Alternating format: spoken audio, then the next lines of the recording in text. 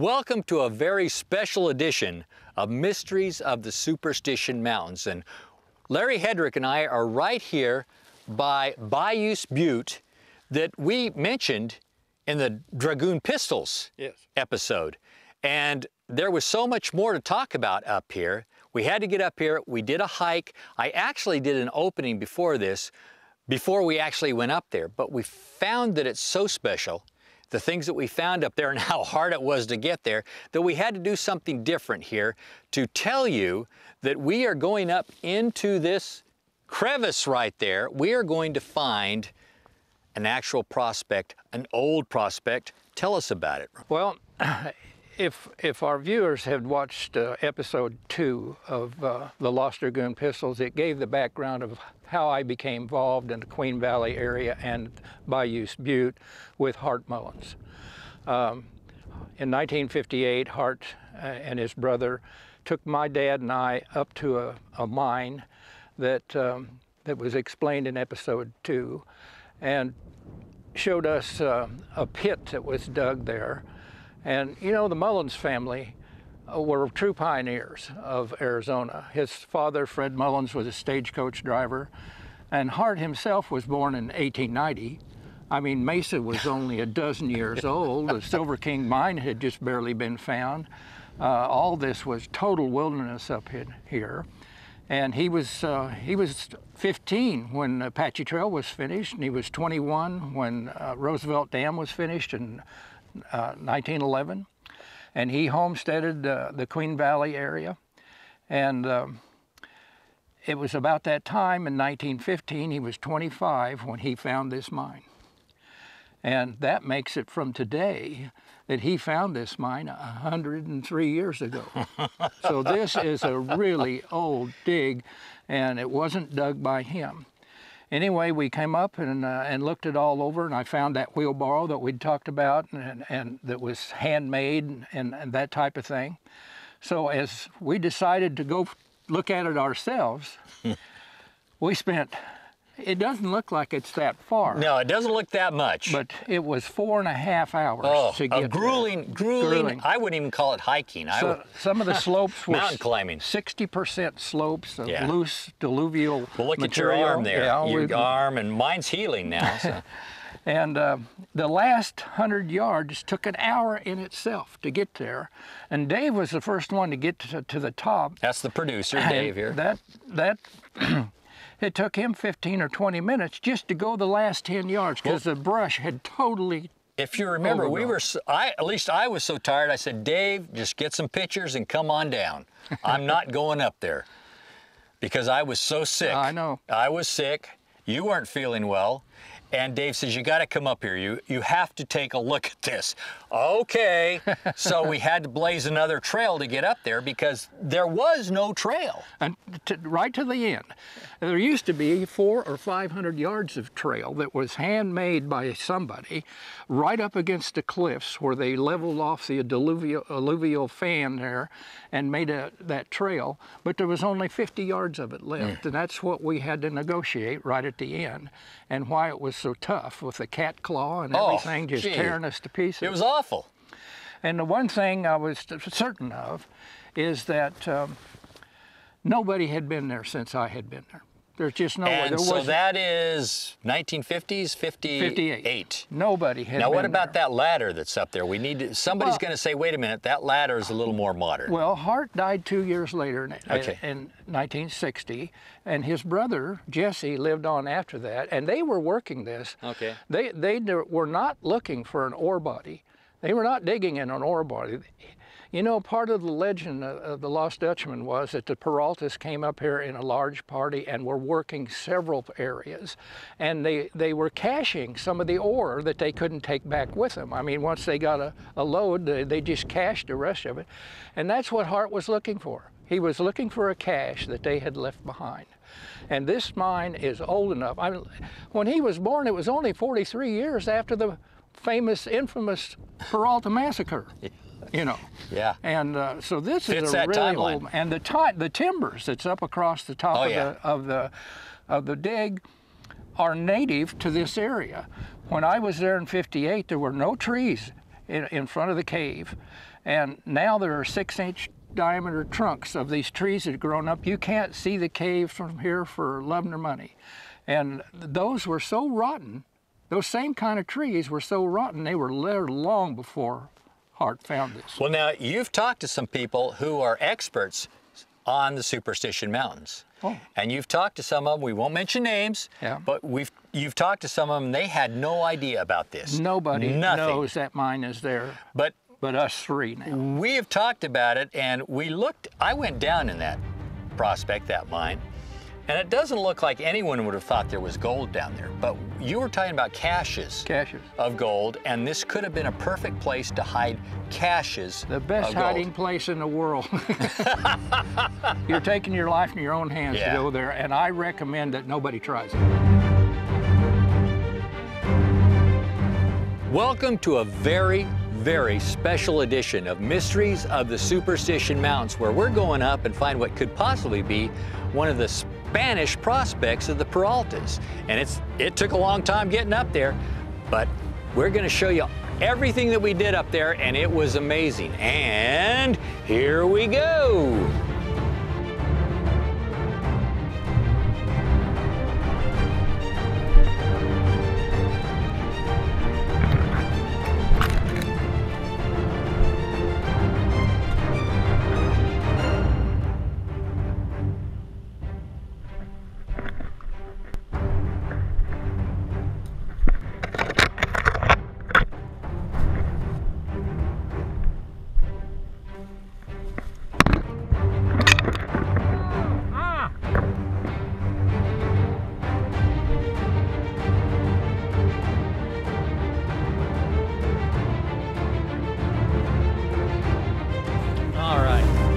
Larry, we made it. Let's take a look at this.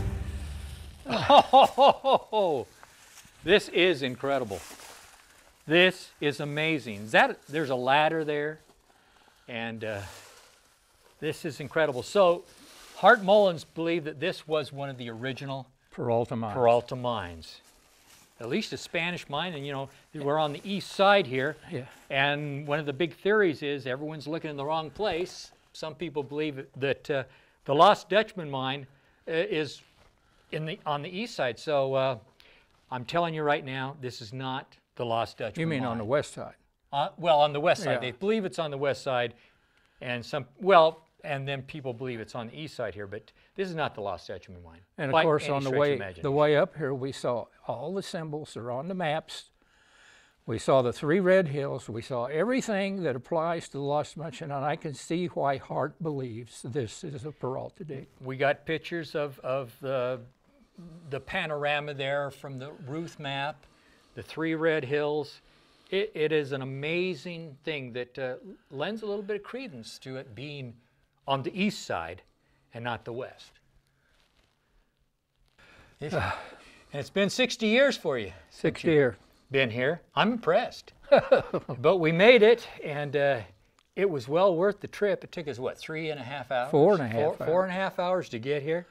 And I'll tell you what, I don't recommend anybody come up here and spend 4.5 hours to get to this spot. You can watch what we're doing, and you'll know as much as we do. Yeah, so there you go. This is not something that you should come and try to look for. But it's Hart Mullins' mine, and he believed...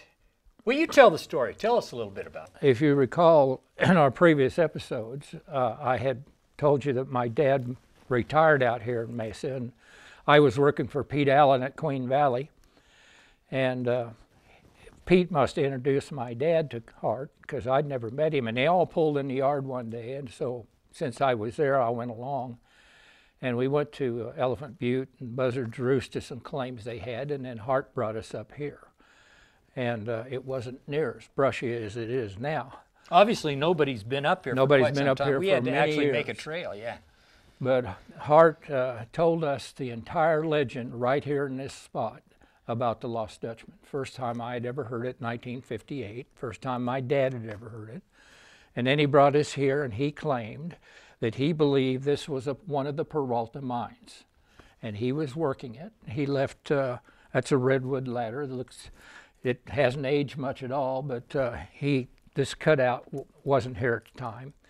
And he died in 1960, so he's been a couple of years further work on this. You think that's his ladder? I think that's his ladder, Okay. now that I see how difficult it was to get in here, and nobody's been here for ages. Yeah, so it possibly would be his ladder, and it's guarded from any from rain and anything like that. But you know, this goes down, what would you say, about 30 feet?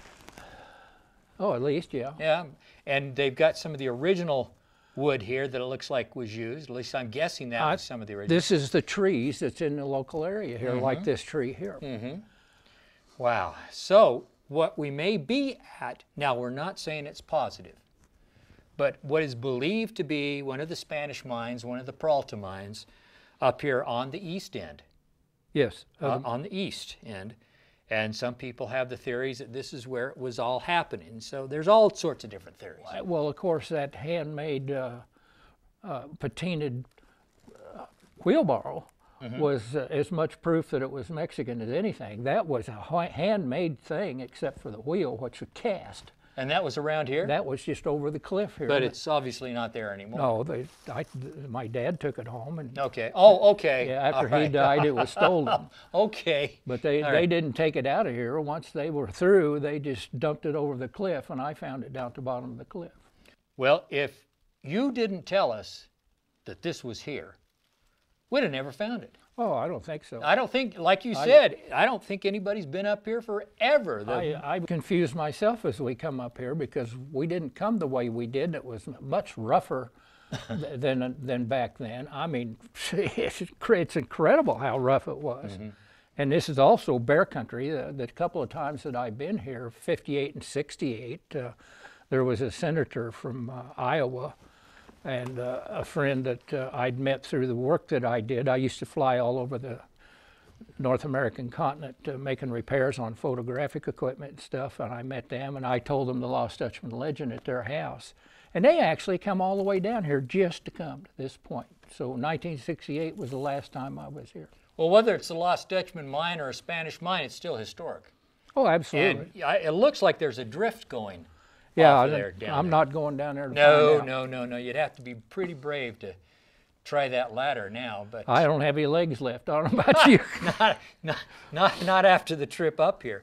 But we wanted to come up here and show all of you this, and we'd like to thank Larry for bringing us up here. Anything else you want to say about this mine? I'm not coming back. That's all I got to say. Larry, we had to wait a week until we recuperated to get back out here to do a close. I'm still unsteady on my feet. But here we are, Bayou Butte. I have to tell you, this is the hardest hike we've been to so far, and hopefully we're not going to have another hike like this, at least not this year, until we mend. But there was no trail. There was growth everywhere that we had to either cut down or knock down. We didn't have a machete, which that was our fault. But it was a grueling 4 hours to get to this mine. And please do not attempt it. Now, we're giving you a lot of information as to where it is. All you have to do is just drive down and see where it is, and you can match it up here by Bayou Butte. But I'm encouraging people not to do it.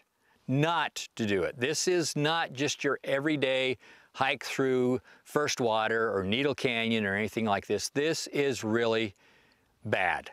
And do not go alone, and make sure you have lots and lots of water and something to eat, because it's going to take you some time if you do, and I know some of you will, but I'm telling you, please, on my advice, don't try it.